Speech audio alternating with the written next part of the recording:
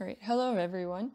Today I'm going to tell you about the life of a stem cell scientist, that's my life, and how we make stem cell derived cardiomyocytes. I'm Martha Floyd from the Palachuk Lab, and with me is Erin Simmons. We're two graduate students in the Department of Chemical and Biological Engineering at the University of Wisconsin-Madison. So the first question is, what are stem cells? Well, stem cells are defined as two things. They have a self-renewing capacity, so they can expand indefinitely. And the second is they're pluripotent, so they're able to become all cell types of the body. So when we think about this, we think, okay, maybe we need something that's found very early in development. And that's what's called the blastocyst. So it has very few cells. And then if you actually isolate a specific part of that called the inner cell mass, that's the cells that have the proliferative capability developmentally to become all the cells of your body. And Jamie Thompson, a researcher here at University of Wisconsin, is the first one who discovered how you can culture those and really furthered the field into making these stem cell derived cell types for lots of different types of cells in your body. Well, what if you don't want to get a blastocyst? What if we want to have something from an adult patient that matches their cell types, has their DNA?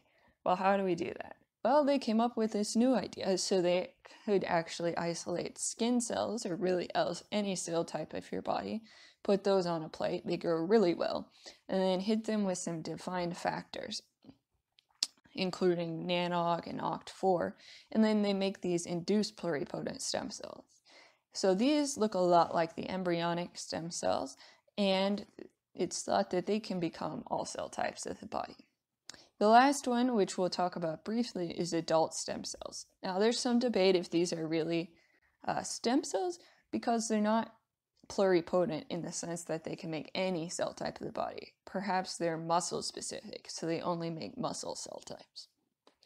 Well, what cell type are we interested in? Well, we're interested in making cardiomyocytes.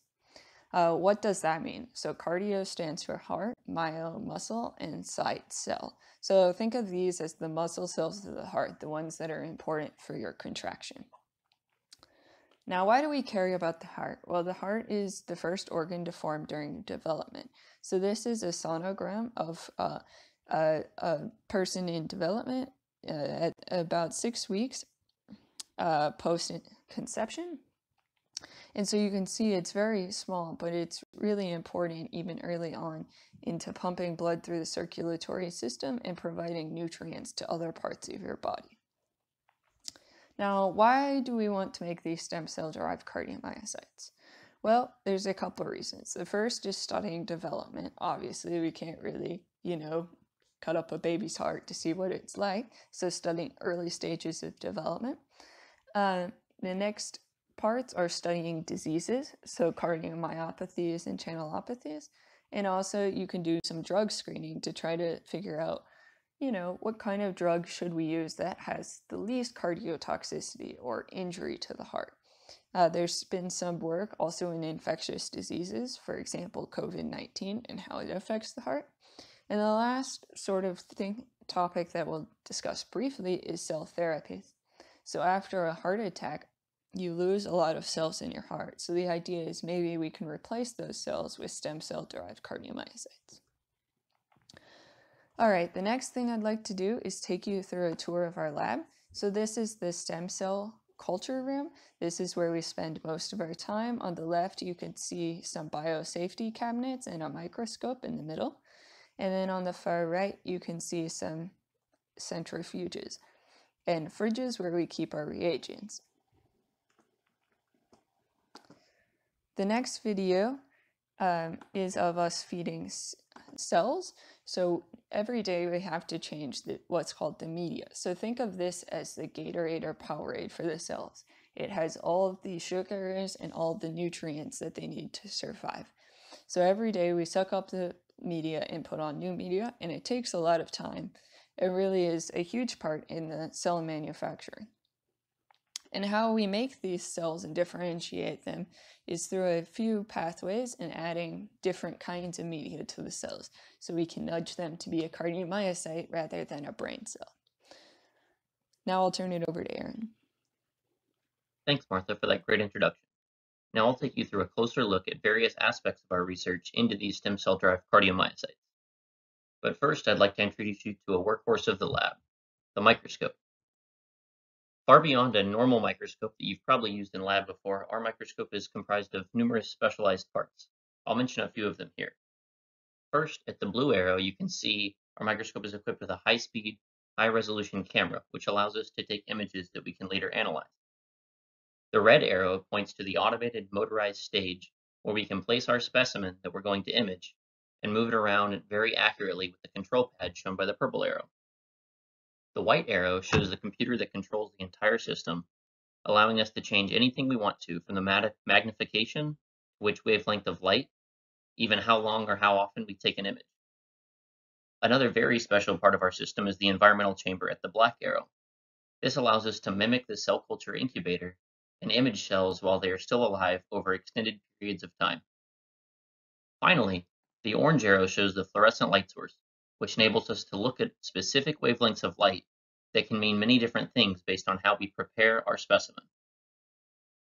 Here you can see the microscope in action on the left, using many different wavelengths of light from the fluorescent source. You'll see that we're doing this in the dark so that we don't have ambient light adding background to our images.